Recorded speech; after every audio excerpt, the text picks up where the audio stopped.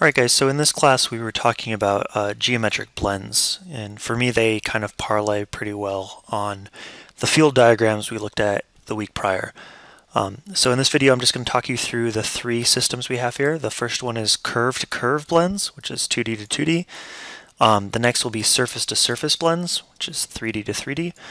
And then the last one is mesh blends, which are again 3D, but as we talked about in class, meshes actually contain more information than just NURB surfaces.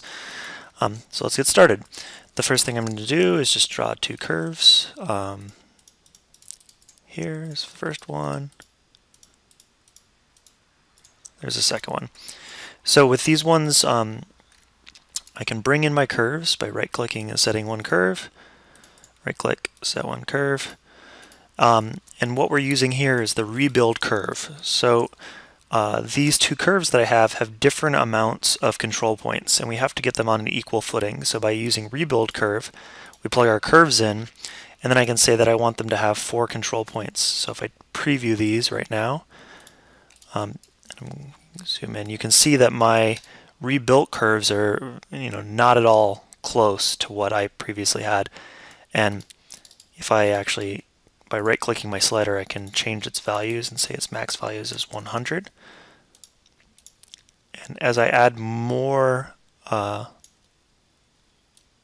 you know what? I just noticed that I was actually on degree of curvature, which is 3 is fine.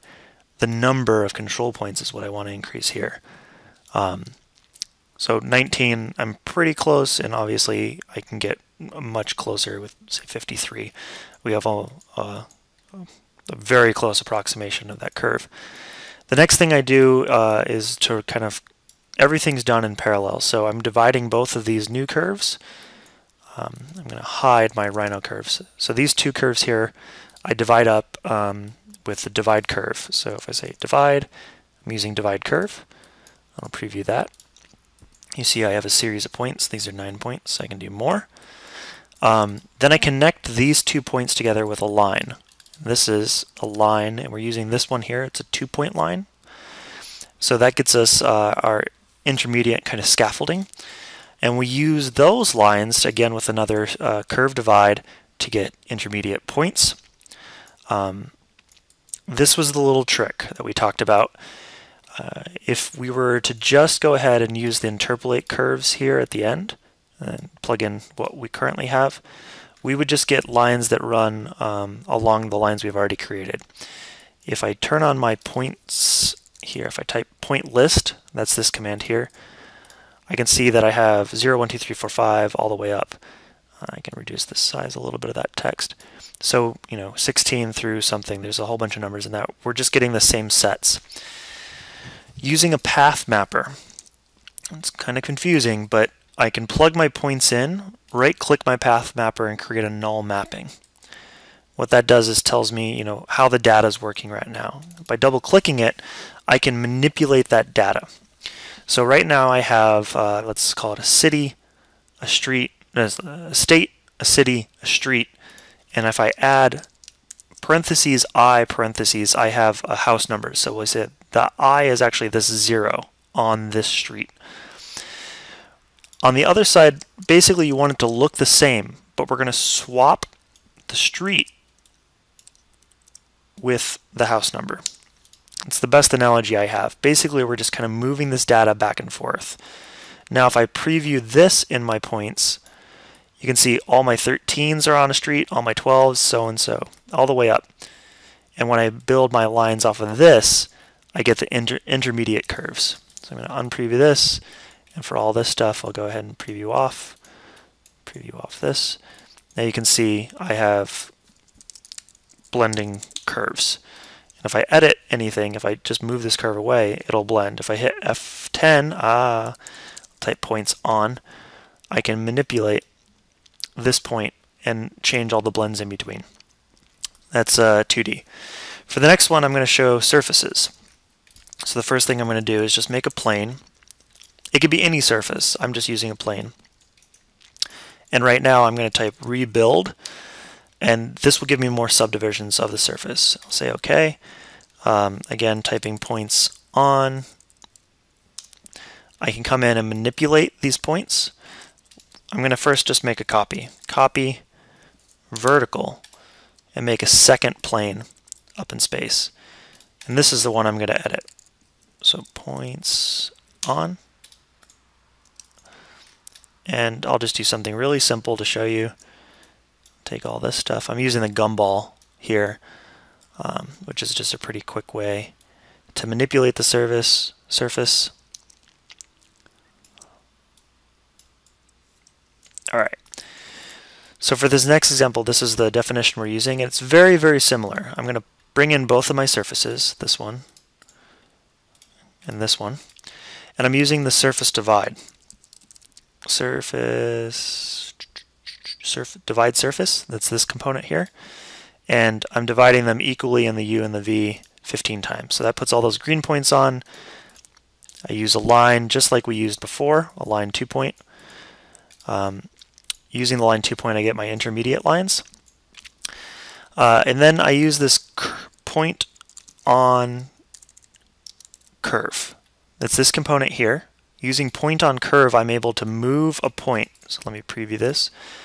There's my 50%, 55%. And I can move this up and down to kind of get a different grouping of points along these lines. So go ahead and hide that stuff. The last thing I need to do is go surface from points. Surface from points here. So I plug my points into it. And right now these have a hierarchy. So by right-clicking the points, I can flatten them. We eliminate all the hierarchy. There's just a generic set of points. The next thing I need to do is to supply how many points there are in the U direction. This component only works with rectangular-based grids. So what I'm doing is saying, well, I've divided it 15 times, but really there are 16 points. So I use a math component by just typing +1. I get an addition component. I plugged my divisions, 15, into A. It adds +1 with the B, and I plug that in to my U. And by doing that, I can preview this, and I have my new surface. Hide all that stuff. So now I can move this surface, and it goes from flat to something deformed. And if I want, I could set this here and bake my new surface. Say OK, and then move it up a little bit more and bake this surface. OK, move it up even more and bake that surface. And so then here in Rhino, let's go to rendered view and look at it. I would have kind of this, it almost looks like an animation, something falling. But that's how you do surfaces. Take all this stuff and go ahead and delete it. Our final example is meshes. And meshes work a little bit differently. It's just a single source we're feeding into it. And I think the easiest way to do this is with the command mesh box. And I can go ahead and just draw this. And let's go to shaded view. When you type mesh box, you can see I have 3 x faces, 3 y faces, 2 and 2. This is very simple. If I wanted to change this to 5, 5 by 5, when I drew the next box here, I'd have a lot more subdivisions. So if I come in, I'm going to delete this. I'm going to make a copy of this mesh box and move it down a ways. If I type points on, the thing to remember is that this point is actually 3 points. It's the point ending this corner, this surface's corner, and this surface's corner. If I click that, you can see this here. So if I just grab the top surface corner and I pull it up, you can see it's a hollow box inside. We don't want that. So anytime I select any vertices to edit, I need to make sure that I'm selecting all of them. And it's a little tricky to do sometimes, but it takes a little getting used to, and then you should be able to have that kind of control. So let's see if I can use the gumball and just do some simple editing. Rotate it this way and pull this face out. If I grab a series of points there, I'm going to slide those up. I can actually use the scale and change the scale of them. Let's see if I can get the Y. Thanks. I'm just trying to make some type of deformation that we can see the change. I'm going to take all those points and I'll really narrow it down. You can see that there are a couple, if I go too far, the surfaces get messed up. So you have to be careful not to turn your surfaces inside out. It will still work, but just one thing to keep in mind. Grab this stuff, rotate it, move it up, move it over. So now we have something that's very much different than the original box. All I have to do, and actually let's do this. If I copy the same box and we move this down, I'm going to test this. Say set multiple meshes. In Grasshopper, right click, multiple meshes, 1, 2, and 3. This deconstructs the mesh. It breaks it into a series of vertices and a series of faces. By flipping the organization of the vertices, we're able to make polylines. And those lines fall from one vertice to its deformed vertice back to its normal vertice. And then we're using this section here to evaluate how often those are divided up. And we're using the command evaluate curve, evaluate curve here. And by feeding this math into it, we don't need this one, this will actually divide it up into 19 even segments. So preview that. And you can see there's a whole bunch. I'm going to turn off my polylines. There's all the transformations of the mesh. We then take those points, we flip them back so they're matching the prior orientation, and we use this command construct mesh here to rebuild the mesh based off the previous faces with the new vertices. So if I go ahead and preview that and hide all this stuff, sorry, preview this one, I'm going to bake my new meshes onto a layer. We'll group them. We'll say OK. I'll close Grasshopper just to show you. This was my original mesh. I'll delete it just to show the continuity. And now that I have this, it's something that I can work with. Like it's just geometry in Rhino. So if I took all of this stuff and said scale 1D, I could really tighten them up. Say that's, like we want to make something that's more of like a rib structure. So we can reduce their size, and I can also say that like I want all of these ones. Let's see, take all of that, and let's see, bend, and the start of the spine. We're going to go from here to here, and I can take them and kind of shift them. If I wanted to, I could take all this and do a cage edit, bounding box, and I could deform this stuff further by using cage edit. There. So you can see that, it was a pretty quick transformation to make something that is a continuous gradient, but I don't take the output from Grasshopper, sorry, as kind of gospel. It's something that I can still work with if this is a group right now, so I'm going to explode it. Sorry, ungroup it. And now these are independent faces because I exploded it. But I can come in and just say, well, I want to delete that.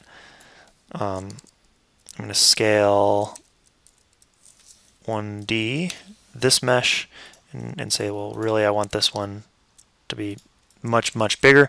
Whatever transformations I need to make to have it work architecturally with my scheme, I can do. The final thing to know is that I can take a series of these and say mesh to NURB, and they'll convert. So here I'm going to go ahead and just delete. And these are my NURB surfaces that represent my mesh. And what's nice about NURB surfaces is I can actually use make 2D. Let's see that stuff, make 2D. Great. And then in my top view, I actually have that 2D line work, and I could come in if I wanted to and edit some of this stuff. But that's it. That's how you use those examples. The final thing we covered in class was sectioning tools. What we did there was take all of our masses, these ones here, so we created an array. It's best to do this in kind of plan view, and I controlled the direction of my array. Right now I want it to be in the Y, so they go this way. I'm going to say that I want 50 cuts, and I'm going to say that they're going to be 2 inches apart, which is, I'm not even at a scale here, so we'll say 2 feet apart. Now you can see that that's the grouping it will cut. I'll say that I'm going to go 5 feet apart just to see if we can cover everything. So here, by just clicking, it will cut through each of these pieces of geometry and give us a section, and they maintain a hierarchy. And then I can come over and I'm going to go on this layer, sorry, layer 3, and I'm going to call this my cut layer. So going back to section tools, I'm going to create a 2D nest layout. I'm going to click my list of all my sections and say select all of my sections I just took. Say OK. Right now they want to be arranged horizontally. I prefer they arrange them vertically. Makes the most sense for me. Clear spacing methods is OK. And spacing value, I'm going to say 0.25. So it's going to give you a clear space. I'm asking it to just give me 25% of the clear space. So by clicking, it lays out all the sections. You can see some of them are pretty close, but there's still little gaps in between. There's a text dot here that we're going to get to in a second. What I want to do is type SEL dot. That will select all of my text dots. And I want to convert dots. This text will, or this dot isn't something that we can laser cut. By saying convert dot, we'll convert it to text. And to do that, we're going to delete our input, say yes, and change our output to be text. The text height is 1. That's fine. Align bottom left, that's fine. We'll just take that. And now we have text here. If we come over to the properties here, I want to change my text. I don't want Arial. A lot of systems, I hope I do right now, have proxy, which is a single line text. I don't know that I actually have it installed on my system right now. You want a single line text. Right now, if you laser cut this, it would trace the outside. It would take a long time, and you don't really need it to do that. I'm trying to think if there's any other ones here. I can move. I'm just going to be guessing. Proxy is a good one to use. Let's see. No. All right, we'll leave it like that. I'm going to move my text into my cut. The next thing I'm going to do is to right-click my layer cut and say duplicate layer and objects. This will now be my score layer. By right-clicking score, I say select objects, and I'm just going to move them. I know that the bottom of this cut is the same as the bottom of that cut. So if I move this down, it'll match up bottom to bottom. Say OK, and I'm going to change my score color to be something different so we can see it. Now when I laser cut, this will cut out, but I'll also etch this score line on it, so I know that my next piece will align to that score and help me kind of keep things organized as I build this kind of crazy model. You can see that my score is off, and if this is something that if I would have spaced it out a little better, it would have been much more useful, but I kept it close for now. So I hope that helps. If you have any questions or have any struggles with it, go ahead and email me. Do my best to get back to you. Thanks.